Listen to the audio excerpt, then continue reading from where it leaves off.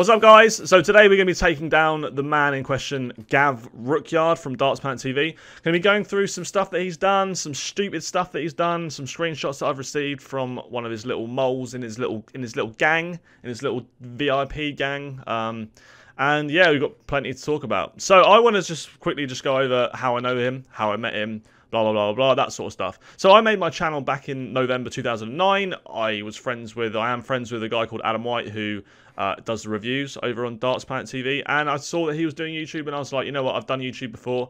I think I'd be a good Darts YouTuber. I'm going to try Darts YouTube. So November the 9th, made a channel, made a few videos, blah, blah, blah, blah, blah. Made a couple of good videos, a couple of crap videos. A lot of them are probably missing off my channel now because I didn't really like them looking back at them. I thought they were just a bit crap. But yeah, so basically where this story begins is around December time. So I watched a lot of YouTube. I'd watched True Geordie. He does live streams about football, and when the football's on, he'll live stream. And oh, this is like a while ago. I don't know if he does anymore.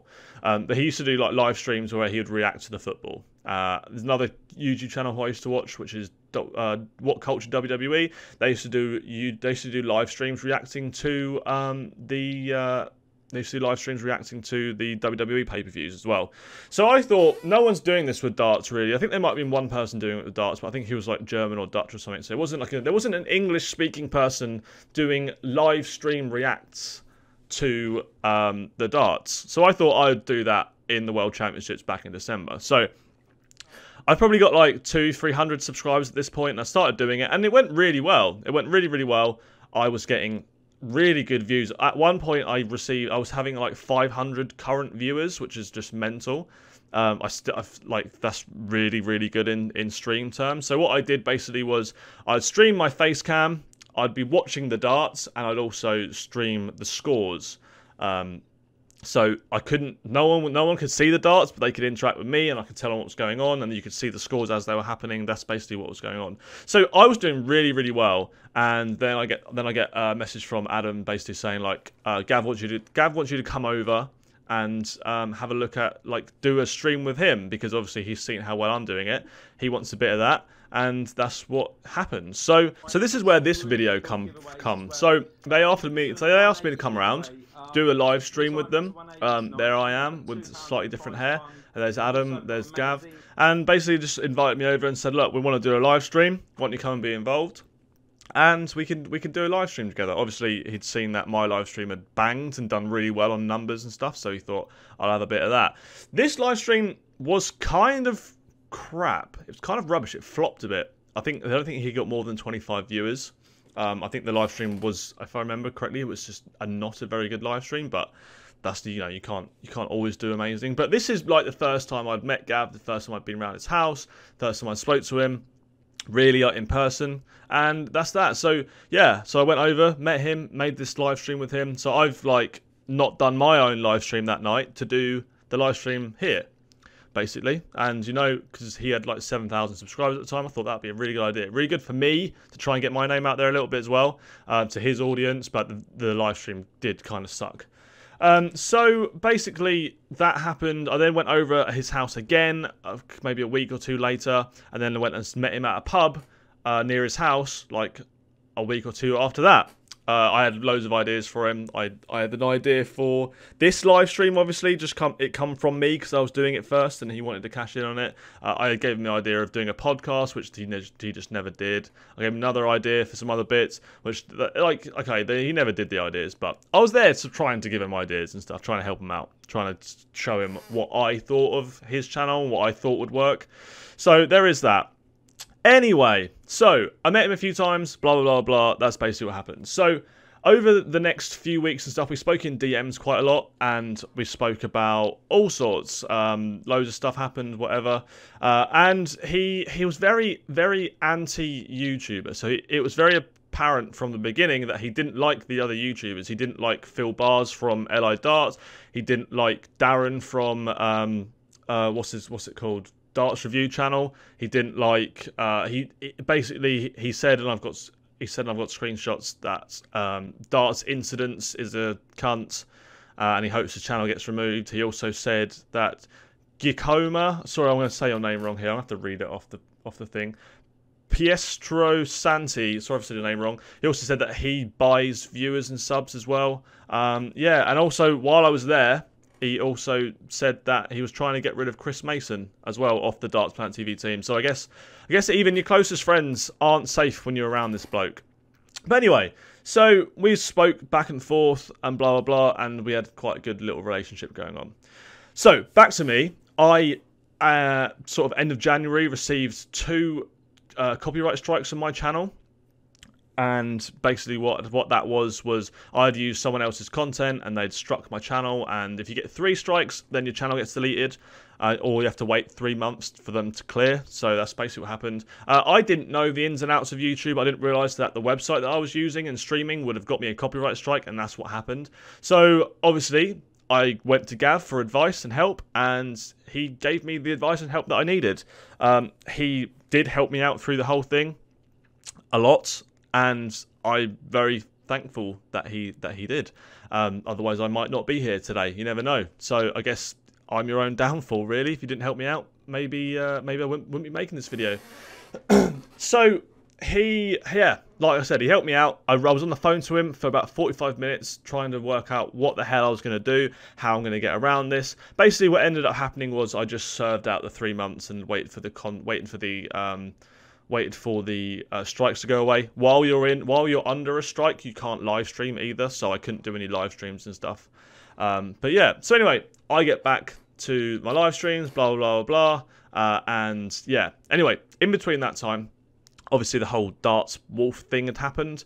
This bloke from America with loads of money decided that he wanted to invest in Darts Wolf. But anyway, so Darts Wolf happened. I was very supportive of them. I helped them out. They were receiving a lot of hate back then because obviously people were thinking it was fake. People were thinking they were doing it just for views and just for subs and just for retweets and just for money, which, well, they were, but that's not the point. So I was very supportive of them. I tweeted multiple times saying like about Darts Wolf and how they need to give them a chance and stop hating on Gav and this and that and the other. And yeah, so anyway, that all happened. I was very supportive. And then the relationship kind of went a bit quiet and started turning a bit sour. This is around the time where Darts Wolf was giving away stuff, and I don't think Gav liked the idea of me receiving any of these items, even though I entered all the giveaways, and even at the point where they were giving stuff away for free, all you had to fill out was a form. I filled out this form and didn't receive anything at all. Because obviously it's free stuff. Well, I'm not being funny, but if someone's offered you free stuff, you just say yes, don't you? You don't be like, oh no, I've got too much pride to take a set of flights off you. I was like, yeah, if it's free, if you can send me a dark case, something, whatever. Cheers, mate. You know? So that's that. Anyway, that's basically the whole story between me and Gav. So let's move on to the lies that Gav has said about me. So I've got plenty of screenshots here. Let me find some of them. So the first screenshot was the screenshot that I first tweeted about. And this was the one that I was like, you know what, I'm bored of this now. I'm going to go after them because I've just had enough. So this first screenshot was Gav saying to his little group, Jack, the darts referee, turned on us all, sat in my home. I helped him out, Adam's mate. He's one of the ones trying to destroy us. It's very sad. I blocked him months ago. So yeah, well done. You blocked me a long time ago. I never tried to destroy them. I mean, he did. He's a fucking idiot. But I never tried to destroy them. So that was one of the tweets. And then another one was, I helped him so much when he started. He was on the phone to him when PEC tried to take him down for copyright. He was Adam's team. He had lost a lot of friends and all he cares about is subs and likes. Don't care about his friends. Stole Adam's idea. Adam has enough. That's why he left. Blah, blah, blah. Talking about a bad thing that happened on that day for Adam. So this one again, you know, yeah, he was on the phone to me. I did say earlier that he was really good. He really helped me out. All I care about is subs and likes. That's not true, but in the same case, I mean, you buy subs, you buy likes, so does that not make you any worse? The whole point of YouTube is to gain a following. So there is that. Stole Adam's ideas. This is referring to a video that I made months ago. It was putting straws into the back of stems and throwing them, which, yeah, I think Adam did mention it once. But at the same time, it's not a new thing. People have been doing that for years and years. I just had an idea that day that I was going to do it, and then it was like, oh yeah, Adam did mention that actually. Not that I was stealing it from him, but he did mention it. So a few other ones that he'd said. This Derek Rookyard bloke, by the way, is clearly an insider for you guys. This is something that Gav said again. I just so fed up with the darts referee trying to destroy the brand, copying us, slating us, making us look bad. As far as copying you goes, you got an argument on the straw flights, kind of, not really, but kind of. If someone can go through and find a video where I uploaded it after him, then yeah, fine, whatever. But I've looked through, I've tried my best. There are so many times where you've copied my stuff, so many times. Does it bother me? No, not really. I mean, world's smallest flight, world's smallest darts. I did that video, then you did it. How much do I earn? I did that video, and then you did it. There's quite a few of them where you just uploaded. But like sometimes I feel like I should just send you my video to save you all of the editing and recording process, because you're just uploading what I've done already. So if you can find anything that was me copying you, then tell me. I'd love to see it because I haven't found any yet. Showed him what to do, and the PDC tried to shut him down on copyright. If not for me, he would have quit. I probably wouldn't have quit, but I did say earlier, thanks for the phone call. I appreciated it at the time. He then goes on to say, it's unbelievable. We taxied him around and fed him, showed him what to do, and the PDC tried to shut him down for copyright. If not for me, he would have quit. So yeah, that was quite funny. We taxied him around, they say. I drove to his house twice, and I drove to the pub near his house once. I've never been in his car. He's never driven me anywhere. I don't understand why he's saying that he taxied me around. Fed him as well. Also saying that they fed me. One of the times that we were at Gav's house, he did order kebabs in. I didn't have one, but he did order kebabs in, and I think he paid for everyone. But I didn't have one, so that can't apply to me. So that's also another lie. He did give me a can of Foster's, mind. I had one can of Foster's because I was driving on the live stream night. And he did give me a can of Foster's. So if you want your Foster's back, then I'll send you 90p on PayPal or something if you want, mate. That's no problem. But I just don't really get. It's just lies. It's just lie after lie. So he's basically saying in this one, we tried, Zach, not bitter. So many people have used us beyond belief. Blah blah blah blah blah. Threatened by Jack, no. Blah blah blah blah blah blah. Yeah, that's just, if you want to pause that, that's a crap comment. There's nothing really to it. So anyway, let's get into the money side of things. So obviously he is big on his money. Loves his VIPs. Loves to charge people for absolutely everything. T-shirts, memberships, tournaments and stuff, blah blah blah, whatever. So money. Let's get onto them. Let's just talk about the mystery boxes, because the mystery boxes are quite an interesting one. This is the mystery box. So it's a DPTV bargain mystery box, minimum value of £42.99, and then there's one big box apparently. So it costs 25 quid. This is what you get inside the mystery box. So you get a Target T-shirt, you get a mug, 2 key rings, a sticker, a beer mat, 2 sets of flights, and a set of stems. So the T-shirt is currently about 12 quid on Darts Corner. The mug is what, 3 quid. The key rings are like a quid each, maybe 2 quid each. Flight stems probably a quid each. Stickers are like 10p because I've literally just had like all of my own stickers made. They cost me like 7p each, I think. And then so altogether, I've worked it out. I worked it out as I've gone 5 quid on the mug actually. But the rest of it I worked it out to be worth about 24 quid, £24.10 is the exact amount that I've come up with looking on other websites and stuff. But they're claiming that it's worth 43 quid. Now that's not where the mystery box thing ends either, because he has said something else about the mystery boxes. So let's have a look at what else he says about the mystery boxes. So here is Gav's take on the mystery boxes that all you guys are buying. I'm a genius at marketing. The mystery boxes all sold out again so fast. I could have sold over 100. It's so crazy that they are just cheap tats sent to me, but the army love it and it's full fat profit for me. Hee hee, yippee. That's what your leader thinks about your mystery boxes. You're out there buying it. You're out there putting money in his pocket, and he's just sending you cheap tat. is what he's sending you. For 25 quid, you're getting, what, 20 quid's worth of cheap tat that is just sent to him. He's not even bought it. It's just sent. It's just leftover crap. And you lot are buying it. So, yeah, there is that on the mystery boxes. Yeah, autism in darts. So, a little while ago, there's a Twitter page called Autism in Darts. Basically, what happened in that situation was the guy who runs the Twitter page, he's 18 years old, he has autism. He decided to tweet out, which he probably shouldn't have tweeted it, to be honest. Tweeted out saying that he wants no affiliation with Darts Planet, basically. Basically, that's what he said.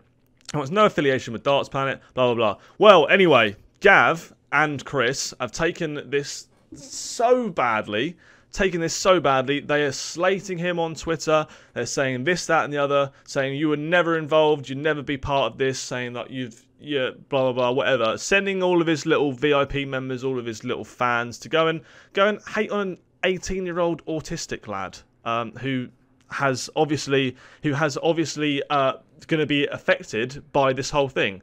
It's not nice. If you send abuse to me, I'm a 27-year-old. I'm not autistic. I can take it. You send it to an 18-year-old autistic guy, mate. That's wrong. It's wrong. Anyway, let's have a look through some of the stuff that was said by them, because there is plenty said by them. Let's have a look. So he started off by saying, "Geez, what is going on? Autism in Darts blocked us after all we have done and supported the players, blah, blah, blah, blah." Basically, there are a lot of, if you go through this thread, there is a lot of hate towards this one person. A lot of horrible comments towards this one person. I've sent screenshots and the whole team are shocked.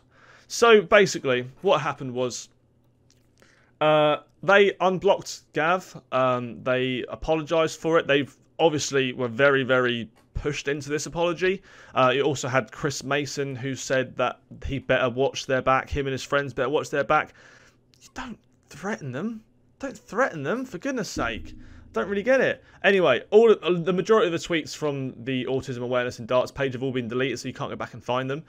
But I've done plenty of digging to get screenshots and stuff, and obviously Chris Mason's account is not there anymore, but I do have a screenshot. So I'll show you all of them and stuff now. But yeah, you have badly damaged your charity and project by putting out tweets that have been sent to me and also blocking us as a brand. I am still in shock. He's shocked by a lot, to be honest. Oh, Gav is very, very shocked. It's just odd. It's very odd. I really do feel for the person who done it all. He also tweeted out at the time. About it being like a bad lapse in judgment, and he's really, really sorry. And he had a bad mental day. And the tweets are still up from Gav though. Gav never deleted the tweets. Gav never. It's almost like Gav leaving those tweets up was his way of saying, I am above you. I am your leader. I'm controlling you. This is what happens to people who don't conform. You will get abuse from all of my members. You will get this, that, and the other. So, yeah, that's basically what happened with the Autism in Darts. I think it's disgusting. I think it's horrible. I think it's just wrong. It's just wrong, basically. Next, we're going to talk about another YouTuber or another network that does soft tip, deals in soft tip. So, I will try and keep this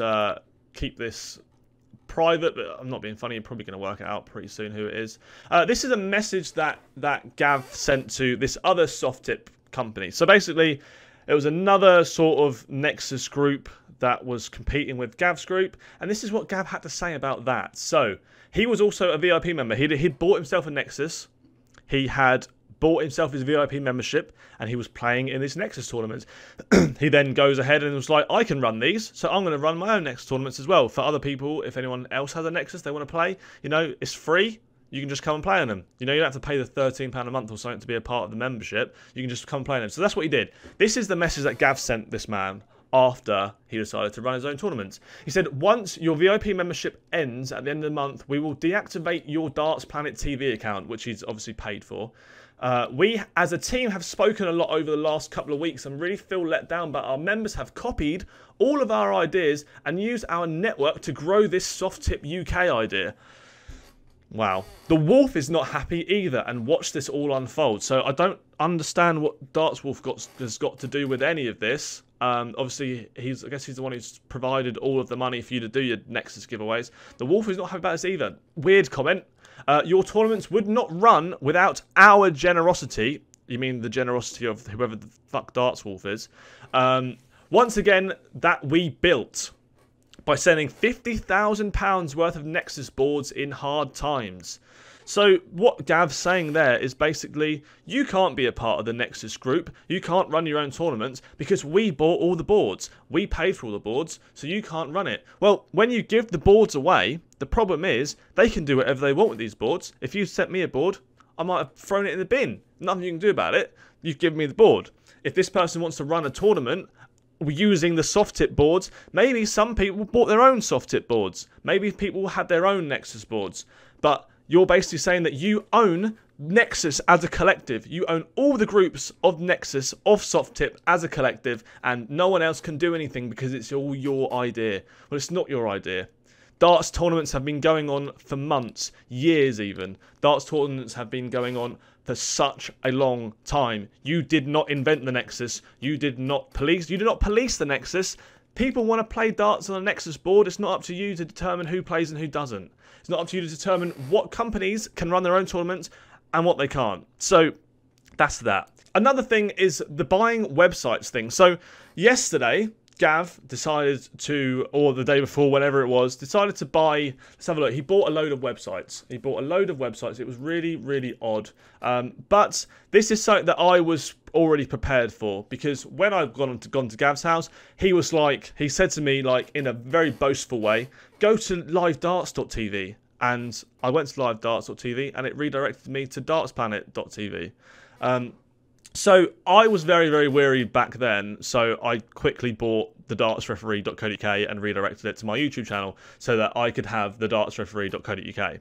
Well, recently, Gav has decided that he's going to, he's paid for, out of the money he's earned from those tatty bargain boxes, he's bought dartsreferee.co.uk without the.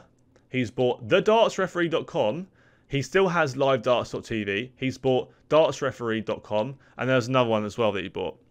Now, interestingly enough, and this is quite funny actually, if you go to the websites, because obviously I kicked up a massive stink on Twitter about it yesterday, taking the complete piss.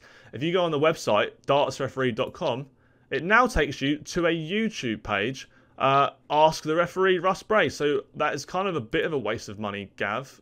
But it was a waste of money in the first place. Livedarts.tv, where does that take you anymore? I'm not sure where that goes anymore. Let's have a look, shall we? That still takes you to the Darts Planet TV website, so that's that. The dartsreferee.com is another one. That currently takes you to YouTube as well. And the dartsreferee.co.uk, that currently takes you to the YouTube channel as well. But Gavin, expected this from you. Expected this silliness from you.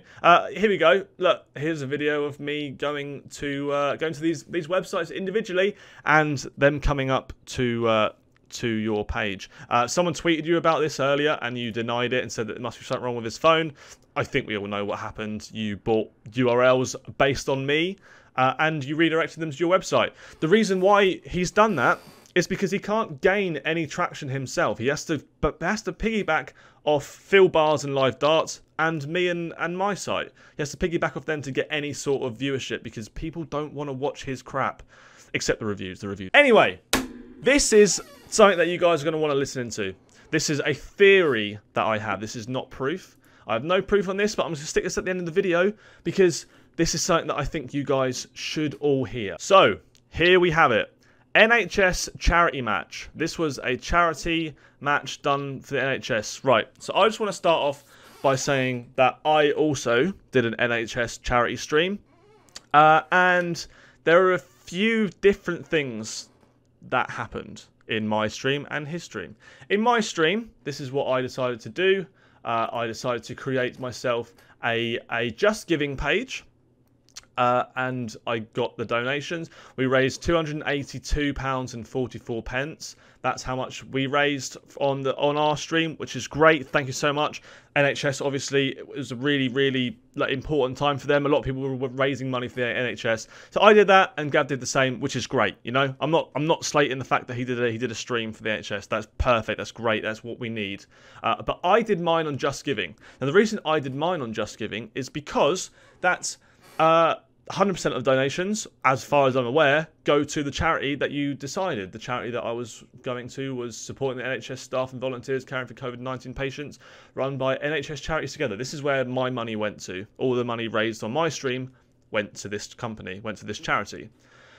As far as Gav's stream went, well, all the donations went through Super Chat. So if you flick through, you'll see that people have donated. This person donated $2 US. This person donated £5. Blah, blah, blah, blah. This Dart Wolf, here he is, $180 US. Yeah. Is there a problem with that? Yeah, there is actually. Here's the problem. So, every donation that goes through YouTube actually take 45% of the donations. 40 or 45%, one or the other. So, let's say it's 45%. Let's say that you donate £20. Well, £9 of your donation goes to YouTube, which doesn't make sense. Why would you want 45% of your donation to go to YouTube when you're trying to donate to a charity to help out the NHS? Why would you want it to go to YouTube? Doesn't make sense. Doesn't make sense at all. So here we have it. This is the stream. £502 raised from tonight. Unfortunately, YouTube take 30%. We raised £320 for the tournament. Blah, blah, blah, blah, blah. So YouTube don't take 30%. They take like 40 to 45%, so that's wrong. So that number's not right. So £320 isn't right, and I can prove that £320 isn't right because in this video where Gav talks about how much money did I earn from YouTube, you can see it. NHS charity match, £294. So it is actually 40% or whatever. But anyway, back to the NHS stream. Why would you allow a company to take a percentage of charitable donations? Now, the only reason I can imagine why you would allow that is because you want the money to go through you to the charity. My way that I did it, it goes straight to the charity. Your way that you did it, it goes to you first. But why would you need the money to go to you first? Well, did it even go to the charity? Let's be honest. Did it even go to the charity? Who knows? Who knows? Because as an egotistical maniac that you are, Gavin, I personally believe, and this is obviously speculation, I've got no proof of it, I personally believe that the money never went to the charity.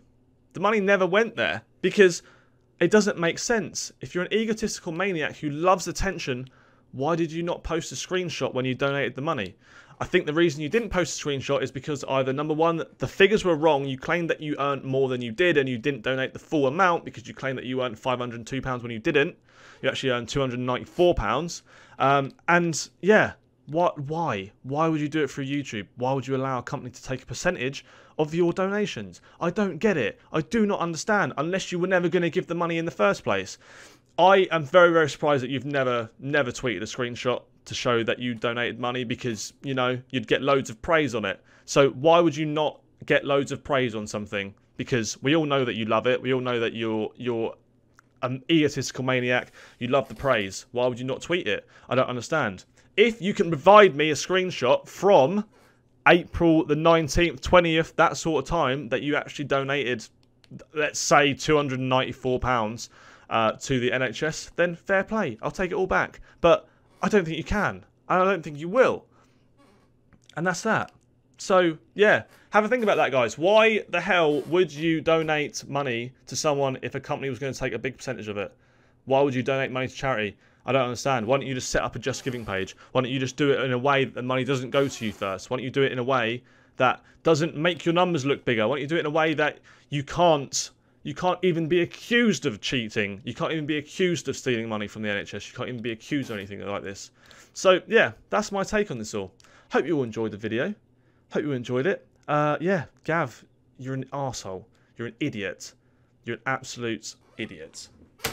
I hope everyone sees the light, and I hope people stop believing and following in your crap, basically, because you're an idiot. But yeah, anyway, guys, hope you enjoyed this. Hope you enjoyed the little rant that I went on, and I hope you enjoyed the video. Yeah, good luck to you, Gav. Hope you don't lose much from this, but fuck you.